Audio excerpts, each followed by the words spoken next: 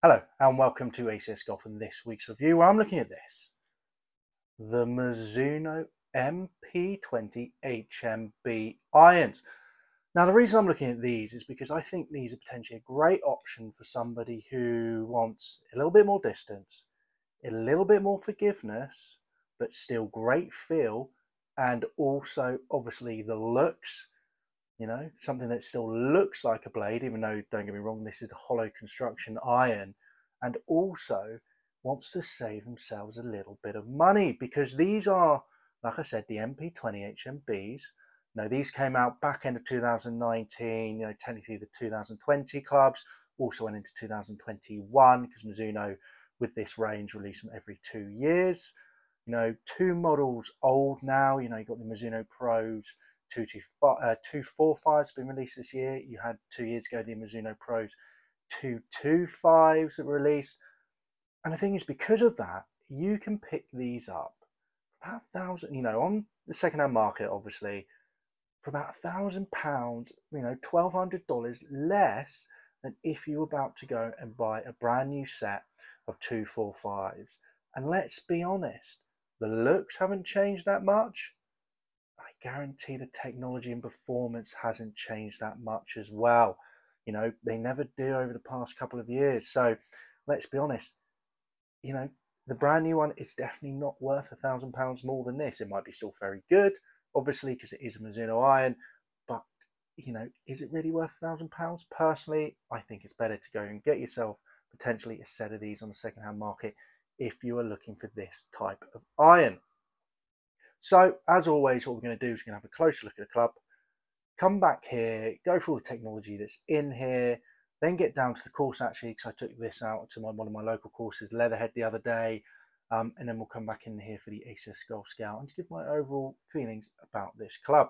All right, let's have a closer look, let's be honest, at this absolute beauty.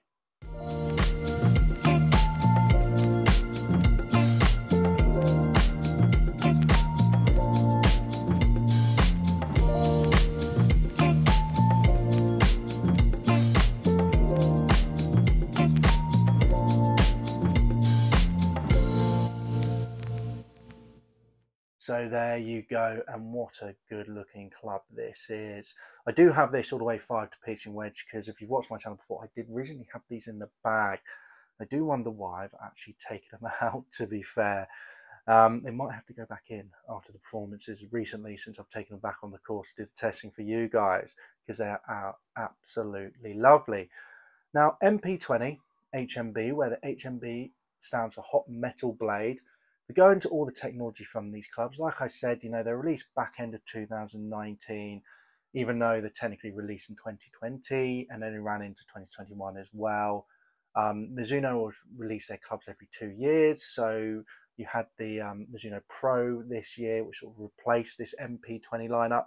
Don't get me wrong, the MP actually standard for Mizuno Pro, but they decided to call it Mizuno Pro. Actually on the club itself, and then you have your JPX every other year as well. So in the end of this year, you've just had the Mizuno Pros, like I said, 24s come out this year. At the end of this year, you'll be starting to see the JPX next range, which will be quite interesting to see, to be fair, to be released in 2025. I can imagine they'll probably be called JPX 925s, following the track of the names. But anyway, let's get into the technology that's in this club. So if I read all the spiel off the Mizuno website for you, the whole thing they say here is a new breed because this is the first time they brought this into their lineup. So full set of performance hybrid irons, which is that sort of hollow construction here, very much like the P790s, for example, and a sharp tool ready profiled. The MP20 HMB extends the concept right through to wedge. So this idea of long iron replacements on tour, built upon the ball speed of Mizuno's chrome leaf face and neck, supported by precision stainless steel body and tungsten weighting, layered with a soft copper plating and protective nickel chrome for legendary feel and feedback. The old saying, nothing feels like a Mizuno. So continuing on this, you have layers of feel. So there you go. So grain flow forged HD in Hiroshima, Japan from 1025E pure select mild carbon steel, then plated in soft copper and nickel chrome, the original layering from Mizuno's great TN87 blade. So even though this is a hollow construction, you know, they're still talking about feel. You know, that's the thing about Mizuno, it's all about feel. You know, and personally for me, trying all these clubs that I've tried for this channel so far, definitely one of the best feeling out there. Even their woods, to be fair, if you've never tried their latest woods, do try them because they feel great.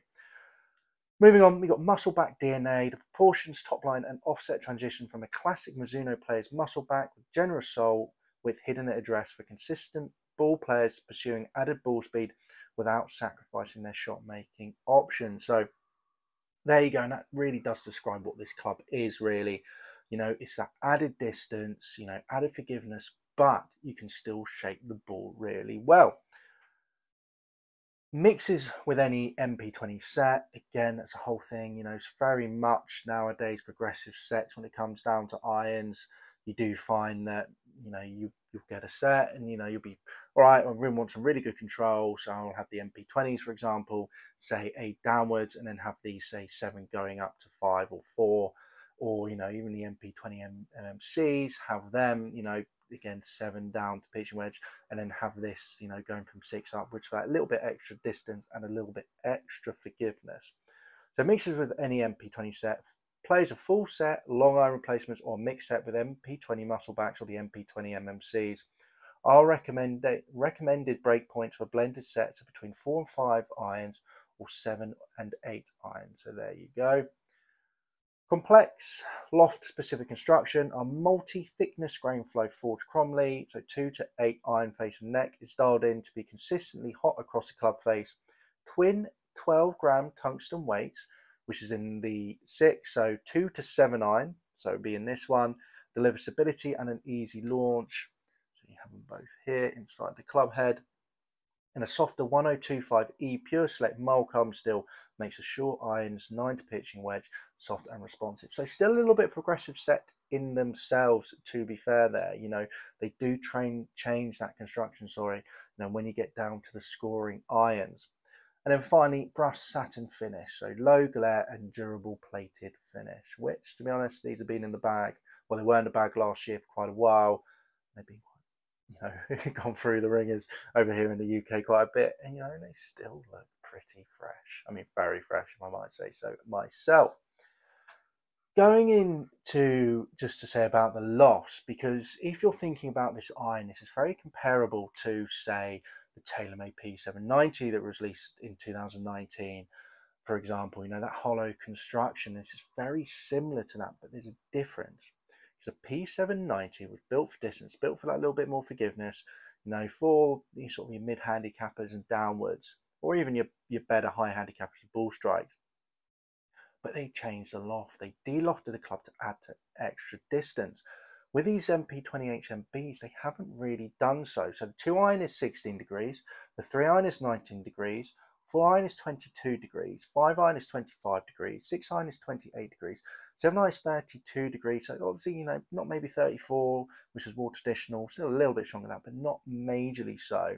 8 iron 36 degrees, 9 41 degrees, you know, that's 1 degree more than your sort of average, and pitch and wedge 46 degrees. So very much closer to your traditional lofts compared to other hollow construction irons at the time, and especially nowadays as well, with the idea that you really can blend them with another set, so the MMCs or just the MP20 blades, you know, and not have any problem with massive gaps in that distance. So really good thing, personally, I think, that Mizuno have done when it comes down to making these irons. You know, they know you want that added distance, but they understand that you still want that control.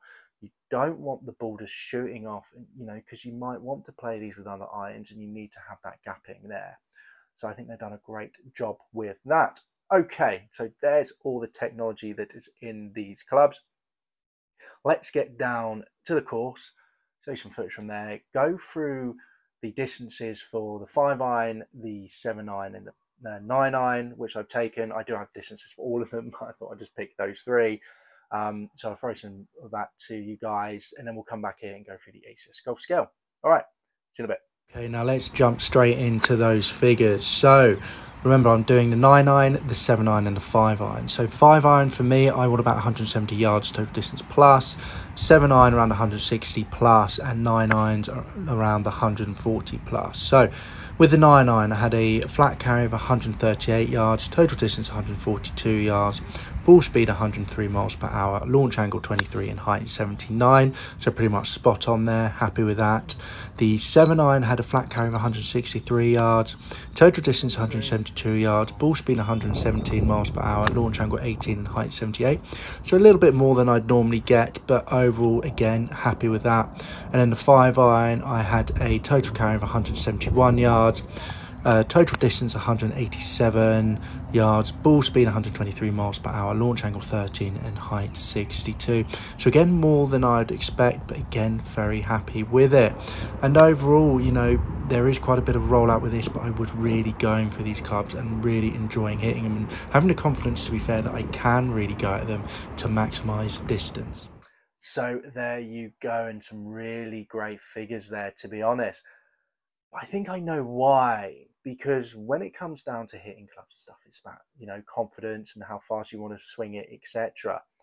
And even though these clubs, you know, forgiveness wise, we'll get into that in a second. You know, I originally played the MP20 MMCs, and forgiveness wise, these aren't too much better. They're relatively the same.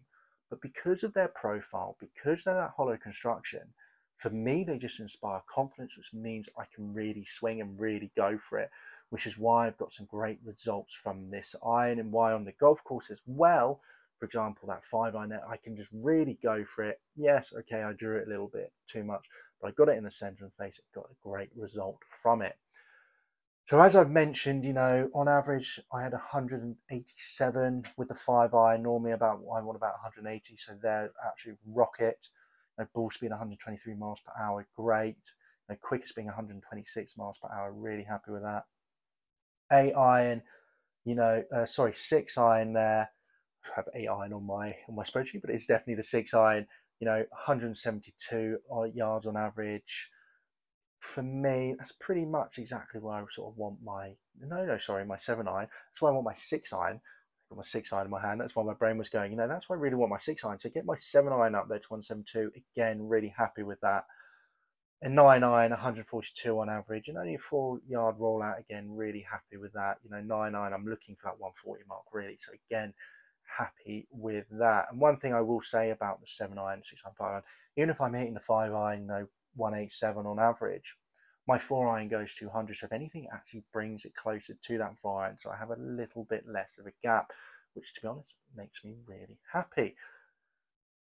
Going into distance, let's go into the ACS golf scale now. So remember, I've got 5 categories: distance, feel, looks, price, forgiveness, and I'll give you the average at the end. Actually, something new that I'm bringing in this video is to give you the average of all the results at the end, so you can keep track as the year goes on with all these reviews.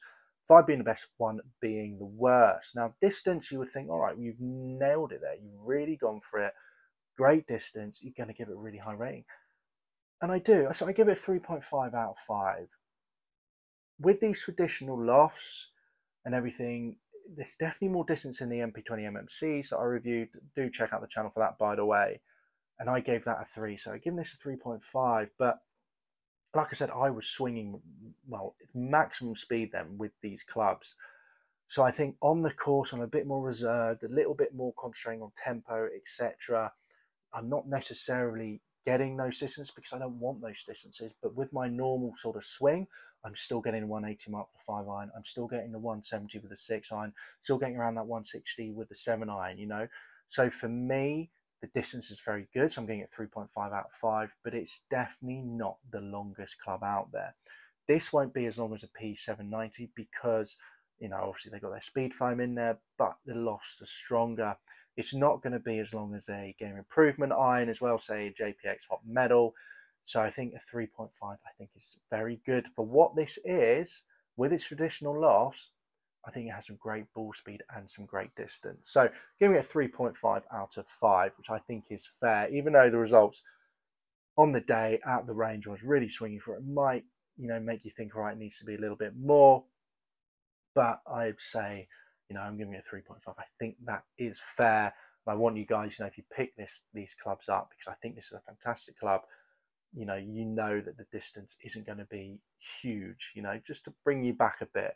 Because like I said, for me, the confidence is with this club is high. It means I can really go for it, which I did on the day. Going on to feel now. Feel, I give it a 4.5 out of 5. Even though it's a hollow construction, I still think it feels absolutely amazing. To be fair, I forgot how good these felt until I took them out the other day back on the course, and then straight away when I hit I think it was 7-iron was the first one I hit. Oh, it just felt buttery soft, but yet powerful. Even though that sounds a bit weird, it just felt really, really nice. Don't get me wrong, if you miss the club, especially in the lower irons where that tungsten comes out, you feel it. You really do feel it, which I quite like. I like to be punished for a bad hit, to be fair, you know.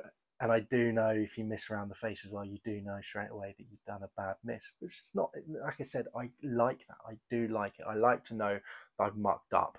I don't want to be looking up in the sky going, oh, I think I hit that really well, like you can get with some irons, and just see it drop out of the sky. I like to know straight away, all right, I'm in trouble here. So 4.5 for me with feel, and when it comes down to workability, these are great. Fade it, draw it, etc. You can do it. Are these workable as a normal complete blade? No, but remember, these are a hollow construction. Looks, I'm giving it 5 out of 5. I think they are beautiful. They really do look like a blade. This is exactly the same looks as the MP20, to be fair. It's just a little bit chunkier, but not too chunkier. For me, it gives you that option of inspiring a bit more confidence in the club, but definitely does not look too big behind the ball. Looks, for me anyway, perfect. So 5 out of 5. Mizuno, especially when it comes down to this Mizuno Pro lineup, I think make gorgeous, gorgeous, gorgeous clubs. Even the JPXs, to be fair, I think in their own right are beautiful clubs as well. So looks 5 out of 5. Now let's get on to forgiveness.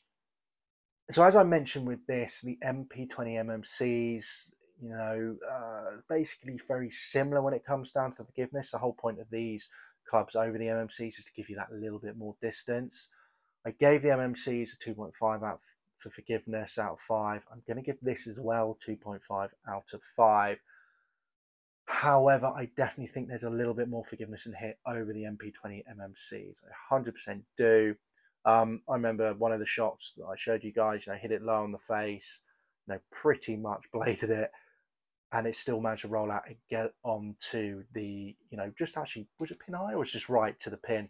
Should have putted it for birdie, and I did miss the putt, unfortunately, and then walked off with par, but it still got me onto that green on that par 3. I will add, though, hit another shot on it where I hit it clean, and it did clear the green. So there's about 5 to 10 yards in it, but it's still definitely got plenty enough forgiveness for you. If you're a good ball striker, you're still going to get the ball to where you want to go.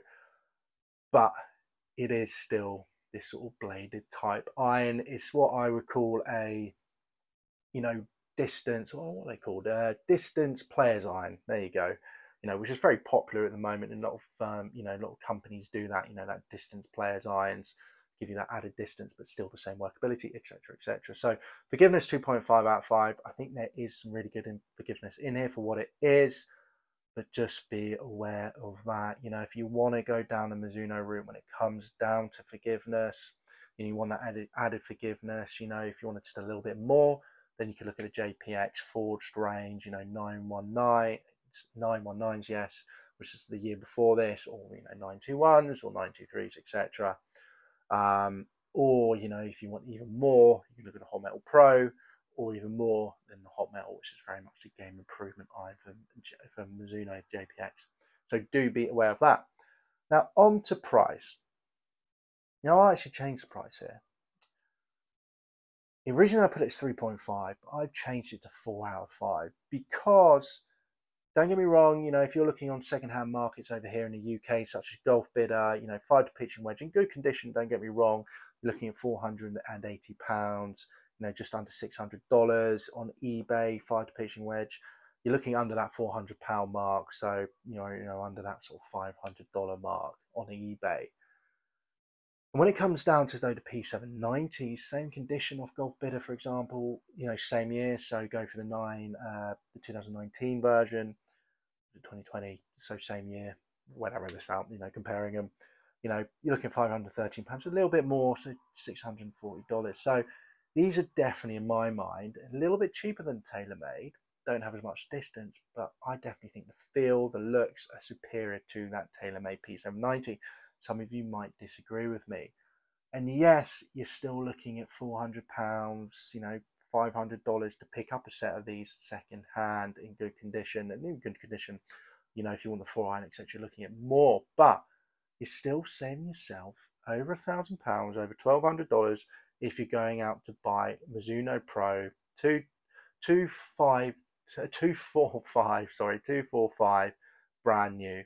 And even if you're looking at the 225s, you know, you're still saving yourself about £400, $500 by going for this.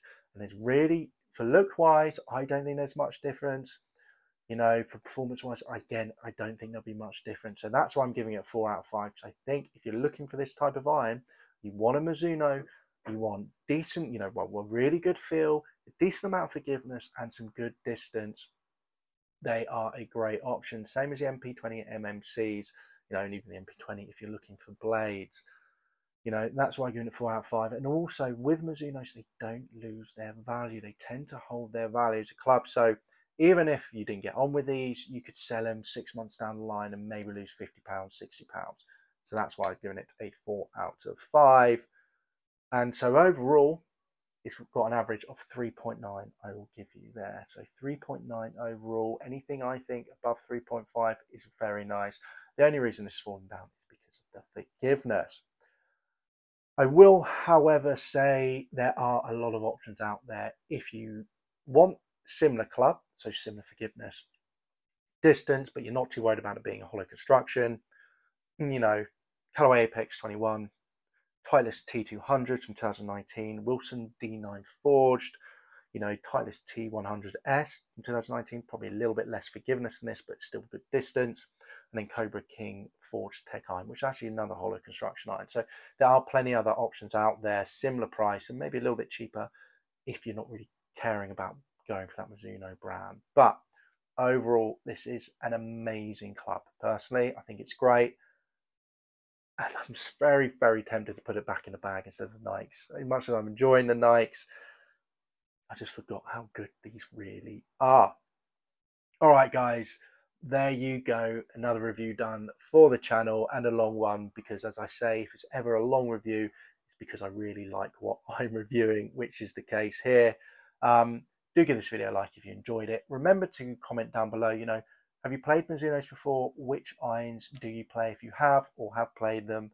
You know, let me know down below, because I'm really interested to know what your feelings are about Mizuno. And also remember to subscribe to the channel, guys, and hit that bell icon so you don't miss out weekly ACS golf reviews and a few extra videos thrown in from time to time. All right, I hope you enjoyed this video again, and I'll catch you soon for the next ACS golf video. Bye-bye.